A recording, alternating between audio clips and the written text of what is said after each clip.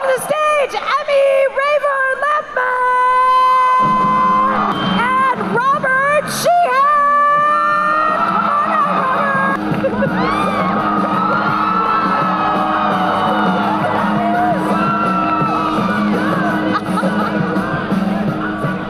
I am not even going to ask about that just yet. I'm just going to let following me around. We'll circle back. We'll circle back. We'll circle back on that. You guys, welcome to Chicago. Thank you so much for having us. Oh man, I love the Chi. I love the city so much. I mean, if this is any indication to you what a great, great show Umbrella Academy is, I don't know what it is. Do you guys love the show?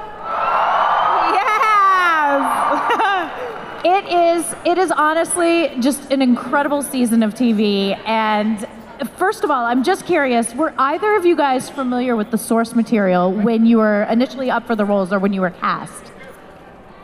No, I wasn't. I got a call from my agent who's side stage. She'll thank me for saying this. But she goes, yeah, you know, Rob, it's this comic book. It was written by the Chemical Brothers. I was like, oh, really? So yeah, that was about how familiar we were with the source material before being given the script. Yeah, I read the script for the first episode. And then there was, and then I sent in my audition, and then there was kind of like a couple months that went by, and then when I found out that I had a callback, then I was like, I should probably read these graphic novels, probably. Right? I mean, figure out a little bit more about this crazy family. Well, the interesting thing about Allison is, even though obviously it's a superhero show and all this stuff, you're reluctant to use your powers for most of season 1, and so it's almost like you're in a family drama. Like, oh yes, you know. Yes. Well, I also will say that is what drew me to the show initially, is that it is more about these individuals and this family on a very human level, and just how they agree and disagree and agree to disagree and fight, and how they kind of all exist in this house with the past that they have and also with the powers that they have, and how they kind of go through life using them and not using them. And I was definitely drawn to the drama side of it more than I was drawn to the superhero side of it, for sure. Right. Well, it's a catalyst for which like a very human story can be told in a way. You guys had to create that dynamic of siblings that grew up together but then hadn't seen each other in a long time and then reconverge. How did you as actors sort of facilitate that relationship? It was pretty quick. Yeah, you know. There was one night of wild karaoke, and that was pretty much it. Yeah. We got the director of the first episode very drunk in a karaoke place in Toronto. That was really it. It was like we all showed up in Toronto. We had like a meet and greet. We read the first episode, and then we were all like, let's go to the bar. And then we ended up at a karaoke joint till 5 in the morning, and we're like, I think this is going to work. Yeah. Bond the way all of us except for poor Aiden, because, you know. Yeah, the way dysfunctional families bond, which is get drunk together, essentially. Well, it's for quick bonding. Apparently it works. So, Klaus, I love his character. I love your character so much. So amazing. Sorry. Yeah, no, go ahead. I was going to say, this is so surreal. I was at home 3 days ago on the tube in London, and now I'm in Chicago, sat in front of 3,000 people all cheering. It's very kind of... It's a hard thing to kind of to get your head around, you know? Well, that's the phenomena of Netflix shows like this, is they drop all at once. So I remember Millie Bobby Brown talking about like Stranger Things had not premiered, and then like a week later. Have you guys had similar experiences where you just have like exploded on social media and people recognizing you? Oh yeah. It's still strange. The fact that we have pop dolls is like, that's never a thing that I ever thought would happen in my entire life, and now I'm signing these little dolls that look like me. It's so weird, but it's it's amazing. It was just like, that was never on like my list of musts for my life, was having a pop doll, and you know, it happened so fast, but it's been amazing. Over the course of a year, it's been a sort of a controlled explosion. Yeah. Yeah. Life has changed, I'd say. Yeah. Over the course of a year, definitely. In terms of, I think, how famous I am, how I'm seen as an actor. Do you know what I mean? people like in Ireland, it's funny, you know, like Ireland, if you're successful in Ireland, that's one thing, but if you're sort of perceived success internationally, you become a bit like the mayor in Ireland. Like, here, hold that baby and have a picture with my nan. Like, who are you? Yeah. So, yeah, life, you know, the Serb is lovely. There's a deep sort of respect in the subtext of it and a kind of a, dare I say it, a reverence, albeit temporary. Well, Klaus has spent, you know, a lot of his life repressing his powers and his ability, until he, of course, goes back in the past and falls in love. And then I'm wondering how you brought the two sides of the character together, the present day and the past Klaus. I think the editor did that.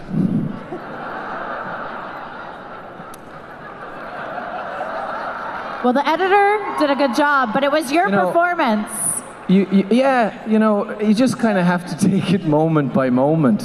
And the show is spectacularly edited. I saw a few bits of the second series because I went in and did some dialogue recording in a booth where you kind of look at yourself and then you try and mime to yourself. It's a very natural process, right? And what was my point? Oh yeah, at the editing of the bit, I was struck again by the spectacular editing of the show. It's really tight, and you know, it not only like it follows the plot so beautifully and tightly, but the emotional plot, you know. And that's very tricky, especially when you're dealing with very abstract things like sci-fi. And so the editor did it, essentially. You know? Well, like I said, he did a great job, but it's your performance. So it's a combined effort. Yeah. We're going to open it up to questions. I know you guys are just as anxious as I am to talk to them. And while they sort of get themselves organized, Emmy, you have been a part of another little project, Hamilton. Oh, just a small... little thing. Can you, a huge fan of that as well. Yeah. Can you tell us a little bit about your experience working? Well, you know, no one's ever really heard of that show, so it's very small. No, I mean, it was an amazing experience. I was a part of the original Broadway cast, and then I actually brought the show, I opened the company here in Chicago, so...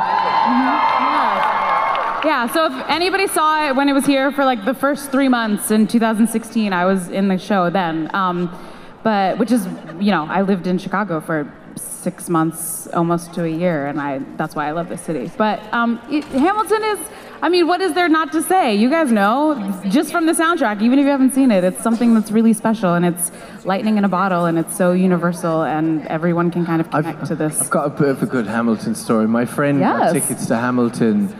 Her boyfriend got them tickets. I think it was over the holidays, and they were so excited to see the show in New York. And they went along, and there was someone right behind them, in the seats right behind them, and they were singing along to the songs, and they were kind of going... And then her boyfriend was like, I'm going to say something. I'm going to say something. She's like, no. And it kept going on and on and on. And he was like, all right, finally, excuse me, will you? And it was Paul McCartney. And his son, I think, but one of his children. And they were like singing along, and they were like, oh, never mind. You're like, actually, no, keep singing, please. Yeah. Paul, be quiet. Right? I think that's what you have to do in that situation. Oh, yeah, you start recording. Hi, we'll start over here. Hi, how are you? Chadwell from Chicago. Hello. Hello. Originally, I wanted to put this question to all the members of the cast, but the question is, how much research did you do? And therefore, yes, like how much research did you do for drug addiction? How much research did you do for mediums? But for you, you're a charismatic celebrity playing a charismatic celebrity, so and going, oh, it's difficult to tell people what you want them to do. If you told me to shut up, I'll go back to my seat. I heard a rumor that you... Oh man, I think for me the thing that I kind of had to wrap my brain around the most was I grew up an only child. I have a half sister, but she is 20 years younger than me. So, you know, being a sibling, that's like something that I don't know what that is, and especially being a part of such a big family and that family dynamic, that was kind of something that intimidated me from the beginning, especially, like you asked, having to immediately have a relationship with, you know, 6 complete strangers that I've never met before. So that was kind of the thing that, you know, I don't really know how you research, Google how to be a sibling. But I think, you know, that was kind of, I have really close friends, and so I kind of investigated the really close friendships that I have in my life, because, you know, some of my really close girlfriends are my sisters. And so I kind of tried to bring as much of that, you know, into Allison as much as possible. But also, you know, Allison is a mom, and that was another thing that I kind of had to wrap my brain around a little bit. But also, because my sister is so much younger than me, I also kind of investigated that relationship. So everything that I needed to figure out who Allison was, I did have in some form or another as Emmy, as myself. And so I kind of, you know, as actors, we try to pull as much from our own lives and the experiences we have in real life and kind of manipulate them into this new being that we're trying to create. And so for me, the friendships that I have and having a much younger sister, that kind of, and the maternal instincts that I have towards her, because she's my younger sibling, that kind of helped me figure out the relationship between Allison and Claire, and then, you know, Allison and this fool. And what about Klaus? Did you do a lot of research, or? Yeah, you know, karaoke night, that was research. Yeah. I did a few things. I did a lot of kind of automatic writing in the character, which I'd never really done before, which was interesting. A lot of it kept going back to childhood and going back to childhood.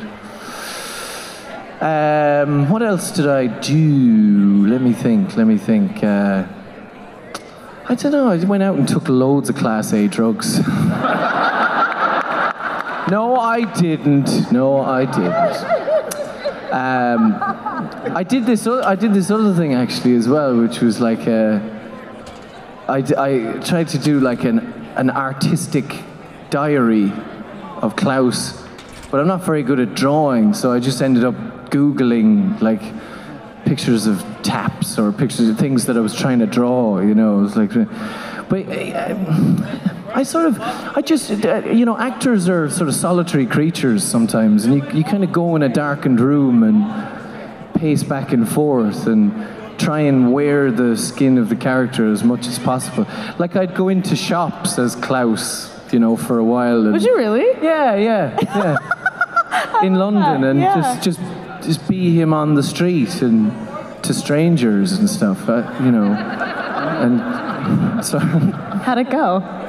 Yeah, fine. I mean, you know, I did this in London where, I mean, you could be, you could have 3 heads and people would barely look at you, you know, because they're so city.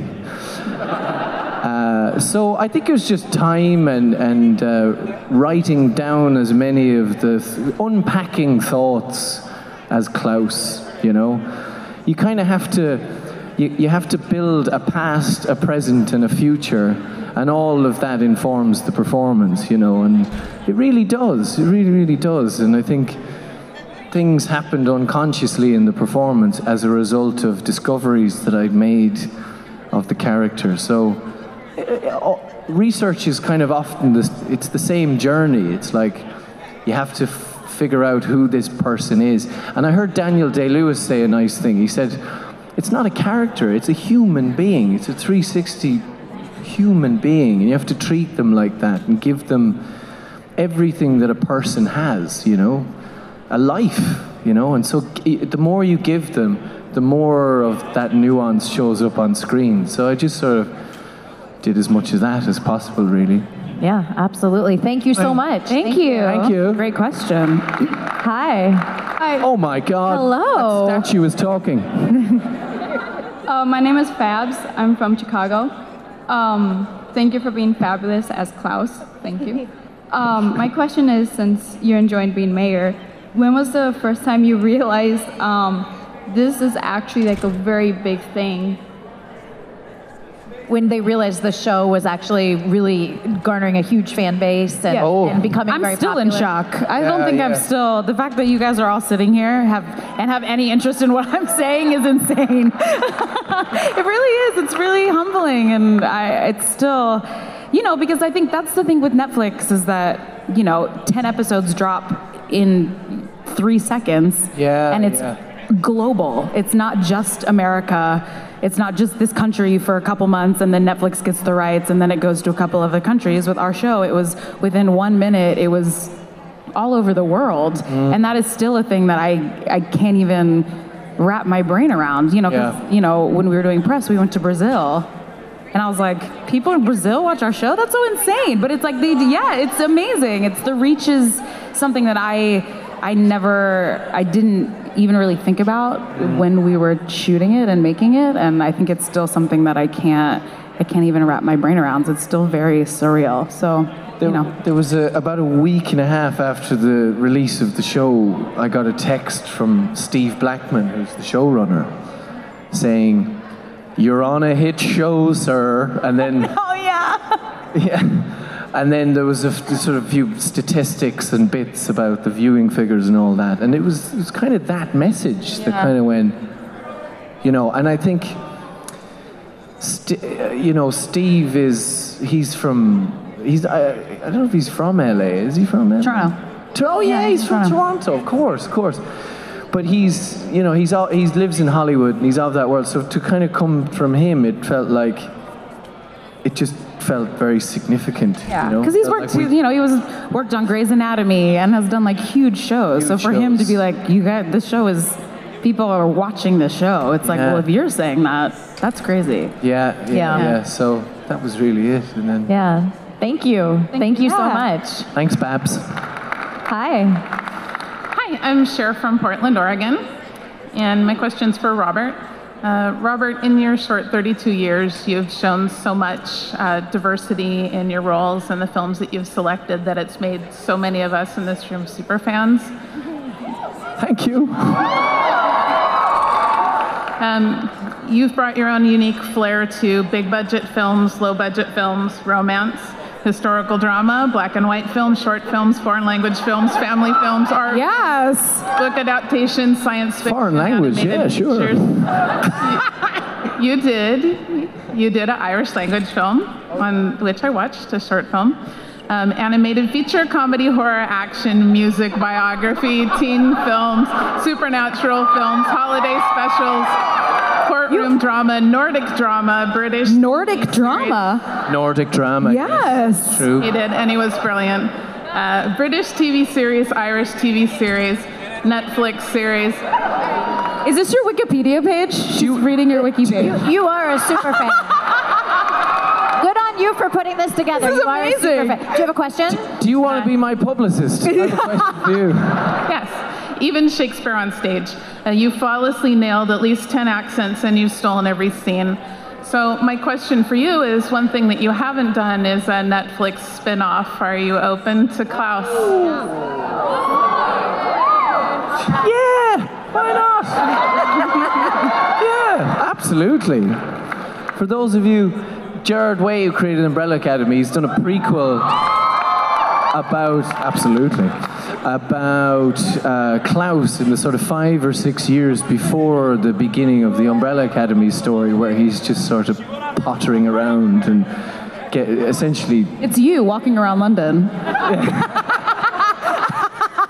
Exactly. Little did I know that I was researching that as much as the other thing. So yeah, it's the kind of Klaus story before the reunion of the family, essentially, because before the start of Umbrella Academy, they're all very, very estranged. They all haven't seen each other in, I believe, about 16 years. So he talked about it in the context of when he was, in full rock star mode. He had problems with drugs and alcohol. And he had a very, very reckless, hedonistic time, as far as I know.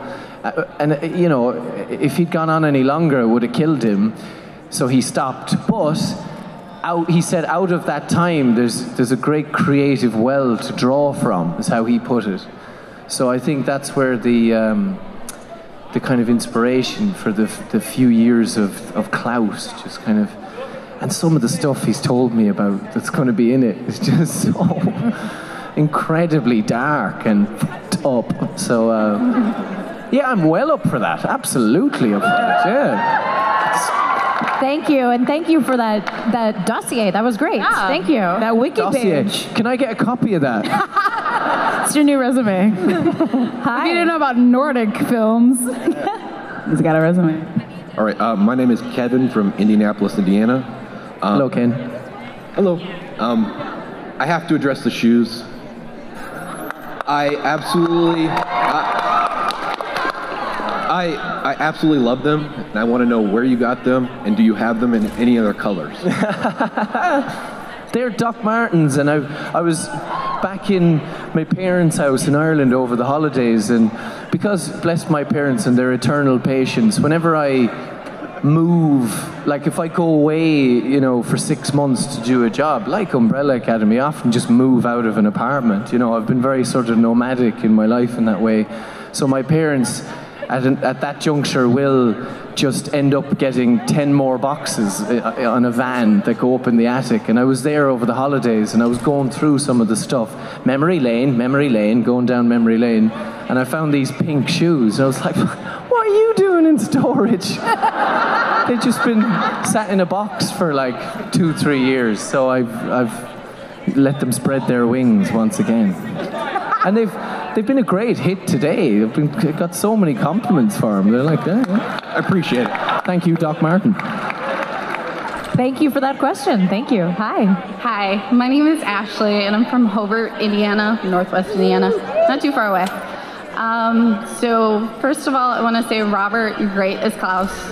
I love the portrayal. Thank you very much. You're welcome. My question's for Emmy. The scene with you and Luther dancing is like one of my favorite scenes.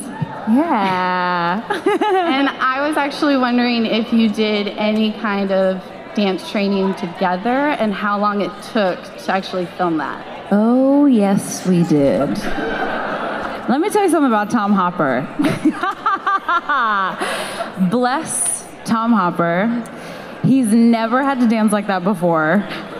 And he thinks he has 2 left feet, but he's actually pretty great. He's actually a really, really good dance partner. And we had Emma Portner, who is Ellen Page's wife. She actually choreographed that dance specifically for us. And so we had maybe like a week of rehearsals. Because it happened pretty quickly, because Steve was like, I have this idea. You and Tom are gonna do a dance in the park. And we were like, okay. And he was like, and you shoot it next week. We were like, have you told Tom this? And so it happened really quick, but Tom was like fully on board and he really wanted to learn. But I think, he's really good at stunts and he likes to do his own stunts, and because of Black Sails? Is that what it is? Black Sails? Yeah. So it is dancing and stunts it's choreography. So I think learning to dance is very similar to learning like a stunt fight.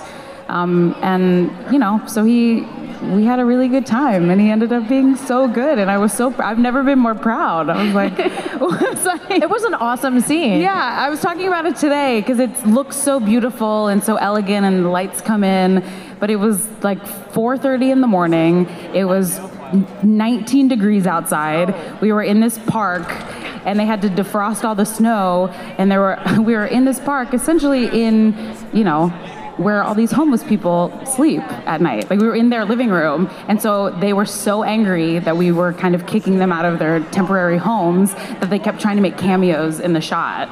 And so our crew and all the cops that they had hired to kind of quarantine the area so that we could get this scene done were like chasing all these homeless people around the park in between each shot. It was actually I actually really enjoyed it. If you look close enough and zoom in, you can probably see some scragglers in the back running around. Well, I loved it too. Thank you. Thank you so much. Hi. Hi. My name's Kira, and I'm from Kalamazoo, Michigan. Hello, Kira. Hi. So obviously, I love and adore both of you. You're both amazing. So in the show, there's a lot of very deep, very strong, like emotional things with each and every character, like between Klaus and his addictions to cope with his mental issues and what he's dealing with, and like everything else. So who do you personally like relate to the most, and who touches you the most? Outside of their own characters, kind of?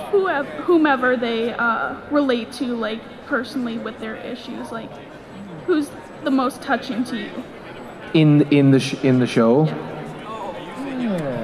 I think there's a little bit of all of them that I understand. You know, I think like Luther has daddy issues, you know what I mean? And he does. And he just wants, I mean, they all do. That's like the umbrella under the umbrella is that they are all so messed up because their father gave them numbers, not names. Do you know what I mean? And built a robot to take care of them. And, you know, taught a monkey, like paid more attention to this monkey that he taught how to speak, and essentially turned a monkey into their butler, and there was more affection towards Pogo from Hargreaves than there was for his children. And, you know, and he collected these kids. And so, you know, that in some way or another is going to manifest differently and very individually for all of them. So I think, you know, what I take from all of them, I think, is that there are significant moments in everyone's life that affect you, and how you overcome those scenarios, and whether it's being bullied or whether it's, you know what I mean, or if it's addiction, or if it's you know, relationships in your life. And I think you know, our show is really about how these characters manage the relationships that have failed them in their lives. And, you know, sometimes they do okay, most of the time they don't. But I think at the end of the day, you know, the strongest theme is that they constantly forget that they're all kind of going through the same thing, and that if they actually come together and try to work on that together, it actually will help them all heal. Because I think they're all separately thinking that they're struggling by themselves, and they're not. It's a great answer.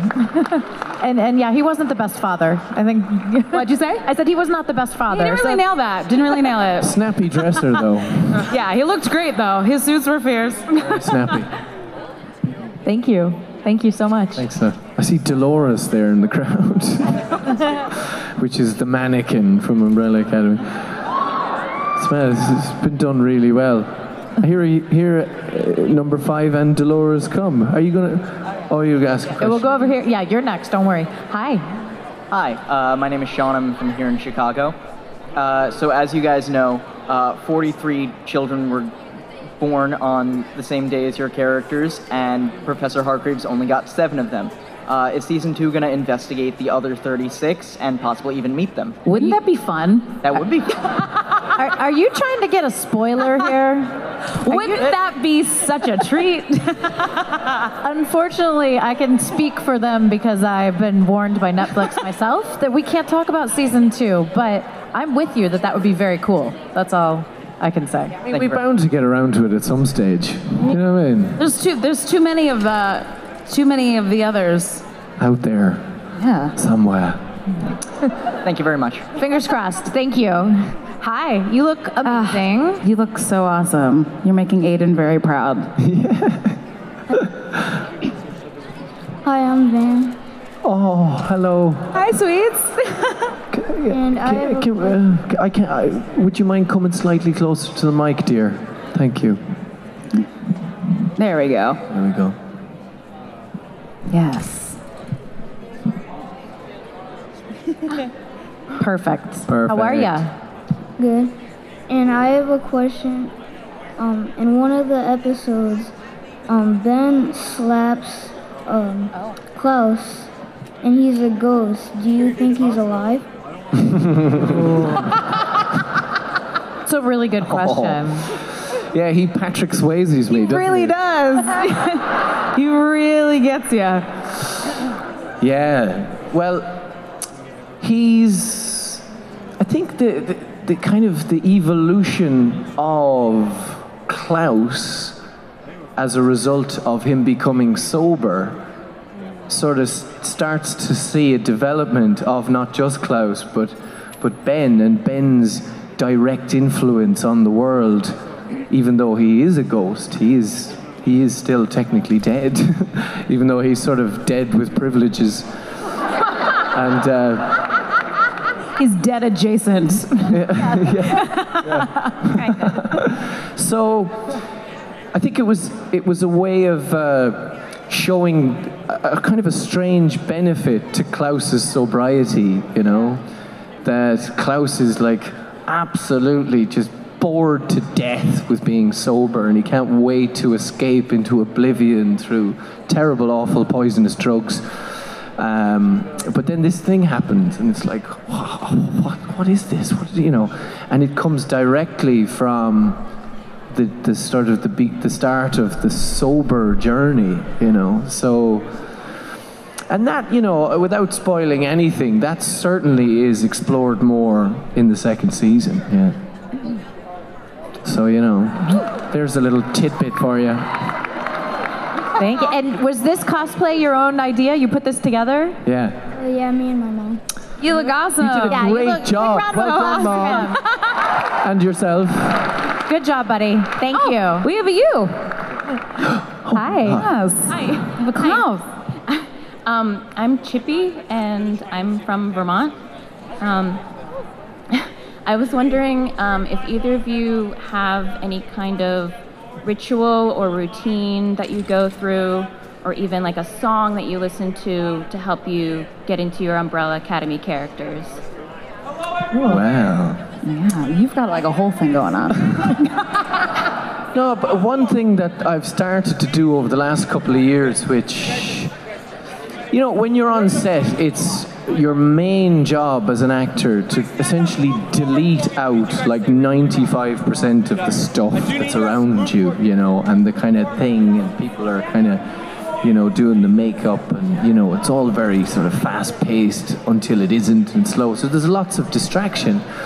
And so meditation basically has been the thing that has vastly improved my ability to just be in the moment and to be able to delete all that stuff. And that works universally, Klaus or otherwise, you know. And it just feels really nice, you know. You just get all marshmallowy and calm and sweet, and then you can go and do your thing with a completely clear head, you know. So yeah, meditation. I would highly recommend it for you all. In fact, oh my God, they did this experiment like over 50 times, which has become known as the peace field effect, in different cities around the US, with populations of millions, where they got crowds about this size, slightly bigger, maybe 5,000 people, to meditate together every single morning, and the crime rate of the entire city fell. Like drastically fell.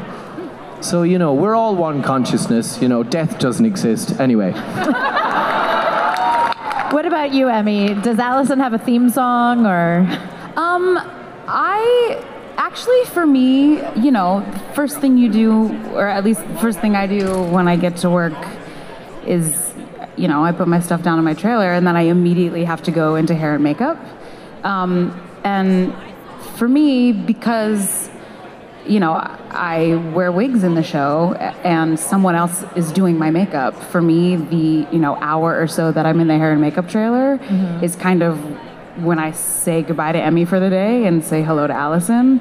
And I think that, because, you know, when we were figuring out our looks for the first season, and, you know, the rumor in the books, you know, has purple hair, and she's, you know, got this edgy look, and so for a really long time we were going to use my natural hair, and then, you know, there was conversations about wigs, and I kind of went to Steve at some point and was like, I actually think it would be really helpful for me if I have a wig, because I'm having a hard time right now separating myself from Allison if I go to work every day looking like myself. And so for me, that transformation kind of sometimes happens and I don't even know it.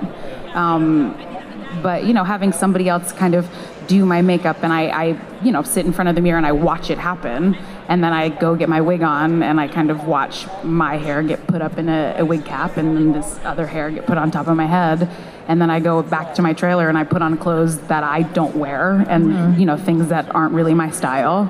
And for me, that kind of happens, and then I can kind of go about the rest of the day kind of, you know, feeling like her, because everything that is touching my body has nothing to do with me. Right. So that, for me, that really helps. That's a really cool process. And thank you. Great question. Thank you. Thanks, Chippy. Yeah.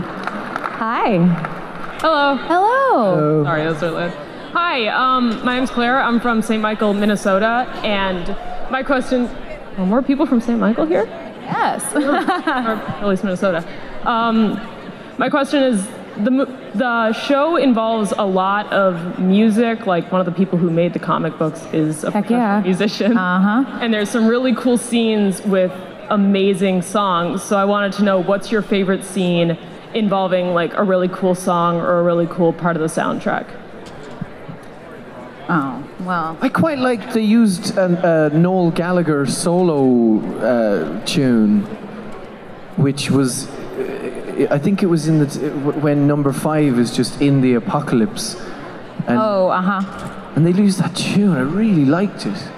And, you know, the music sort of transcends time and space because it's from all over the place, which is great. But that song really, I don't know why exactly. It was just, I can't remember exactly what song it was, but it was a Noel Gallagher's High Flying Birds, which is his solo thing. And I think it was from his first album.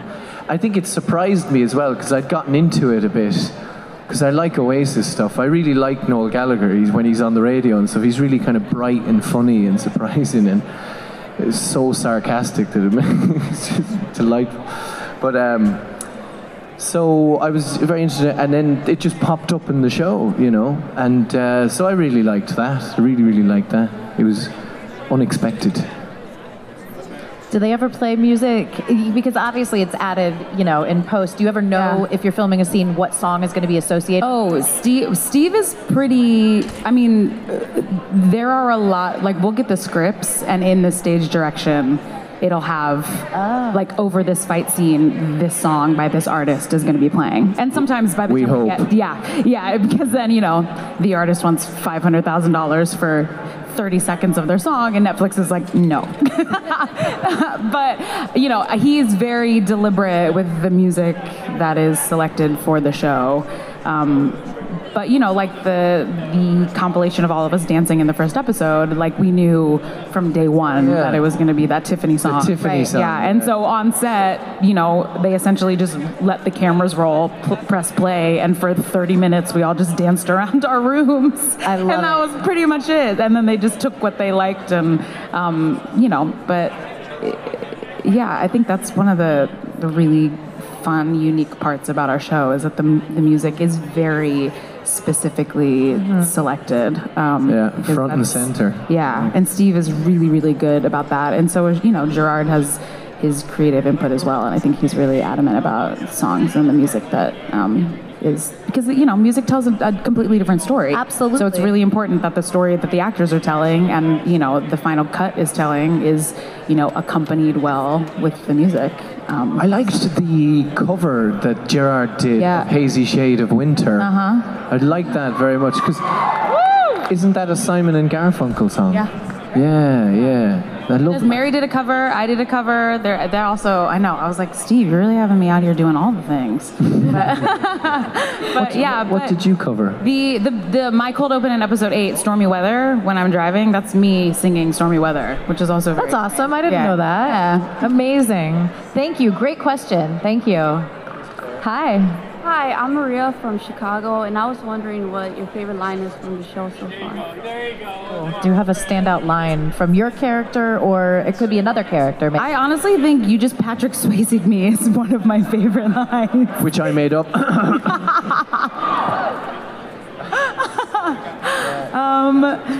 Oh man, that is a great line. Can't remember. I know. Now it's like, it's been what, 2.5 years? I'm like, do you even say? Do you have a favorite line from the season? Yeah, you deprived the village of their idiot. Oh yeah, that's a good one. I quite liked as well when Diego is tying me up in the attic. And there was just this lovely bit where it's nice when you get to reminisce on camera, I think. It's a very nice thing when you draw people in through remembering something. It's a nice trick. And so there was a lovely bit where the specific details of Klaus's time in Vietnam when he, like, just experiencing the beauty of that country and the mountain of the crouching beast. And I really, really enjoyed performing that because I sort of imagined it in my mind's eye as vividly as I possibly could. And I just kind of put myself there and was just like, God, that was brilliant. And so that was really nice. I really liked that dialogue because it was very well written. Thank you. Thanks. Thanks, Maria. Hi. Hi. I was also interested in like Klaus's performance when he went to the VA bar. It was so powerful. I don't know. What did you draw on, or how did you draw on such an experience that would be so difficult to dredge up as like a fictional experience that like a person had never drawn upon themselves? I was really impressed by it. I was moved.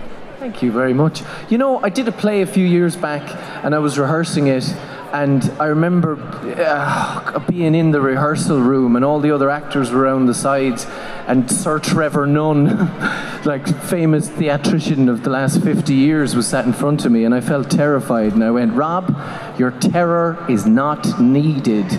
And when you feel that heckle, just put it aside, because that's not what people are coming to pay tickets for, to see, you know. It's self-indulgent to be scared.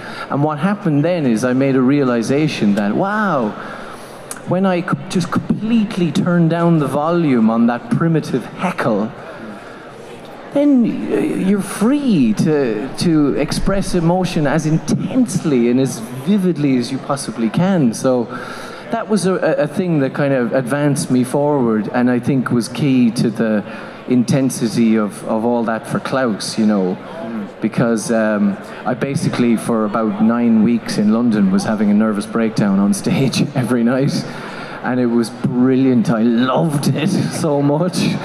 It was beautiful, you know, it was therapeutic, and so I felt I was sort of practiced. That had only been a few years before.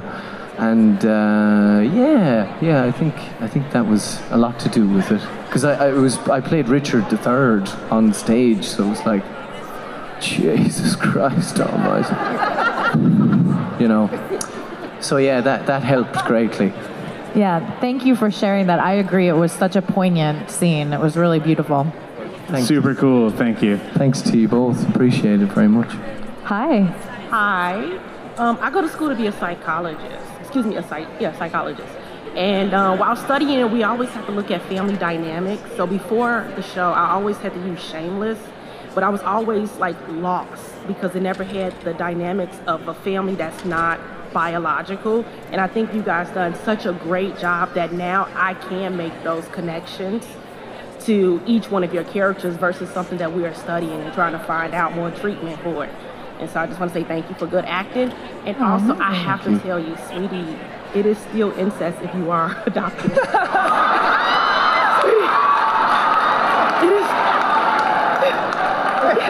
I didn't write it. It is still incest on some level. But just thank you so much. And like, besides the show being entertaining, it is very educational for us who are studying the fields of addiction studies, mental health, and just like family dynamics and stuff. So thank you. Oh, awesome. Thank you. Thank you for sharing. Good luck with your degree. High praise indeed. Thank you. Hello. Hi. I'm Jenna from Sterling Heights. Besides asking the obvious question that I know is bugging so many of us, Robert, where are our seed balls? I thought, you know, American Customs might be asking questions if I brought a big bag of soil to America. You'd be surprised what you can sneak. Anyway. Yeah, I gave them all away.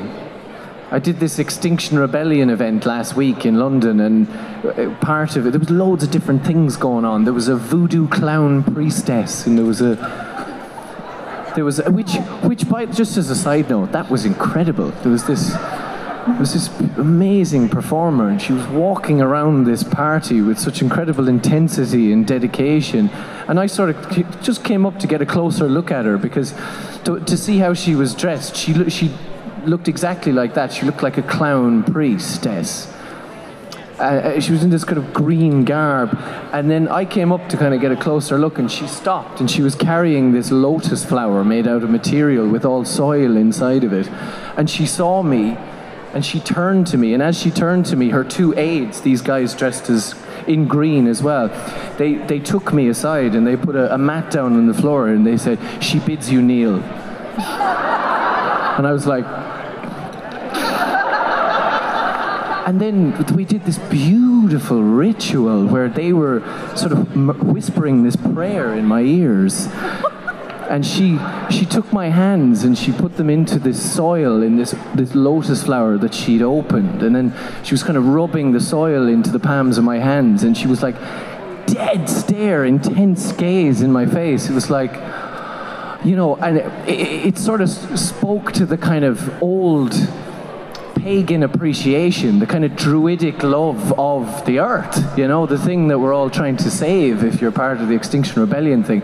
And it hit me in such a non-rational, deep, poetic way. It was like, wow, holy shit. Anyway, and next to that, I was doing a seed ball making station where you show people how to make wildflower seed balls, which you can just kind of sling, you know, next to a tree or in some grass. And you know, when spring rolls around, they'll start to grow. So yeah, I didn't have any room in my suitcase for them for Chicago, I'm afraid. I might forgive you. Yeah. Verdict's still out. But my question was going to be, as two real-life princesses, which Disney princess do you identify with? I quite liked the one in Aladdin. She has a name, Jasmine? and it's Jasmine. I can't remember. Jasmine. Just because she had really cool clothes. I liked her garb. She had these kind of new romantic pants on, and I quite liked her look. Are you trying to reach her length and hair? I'm just Yeah, possibly, yeah. You look good. She's not a princess, but Mulan is my favorite. Haven't they just made that into a movie? Can't wait. I'll be there so opening excited. day. They shot that in New Zealand. Thank you so much. Thank you. Thank you. Please forgive me. Hi. Hi. I have a quick question. What's the most embarrassing thing you had to do? On set? Mm-hmm. Oh, I was like, in life? I was like, most embarrassing. Like, we could be here all day. Yeah, scene or moment of filming for the first season. Oh man. Or it could be like a behind the scenes maybe joke or... Oddly, dancing was tough for me. You know, it was tricky. Also because it was my first day, I think, the dancing in the first episode. That was my first day's filming. So there's 100 people all on set, and you're like, hello, hiya, and then they're like, now dance like no one's watching, you know. So that was pretty embarrassing. Yeah. I honestly think, that was harder than I thought. The scenes where you don't actually have to talk are sometimes the scenes that are the trickiest. You're like, you just want me to dance? Okay.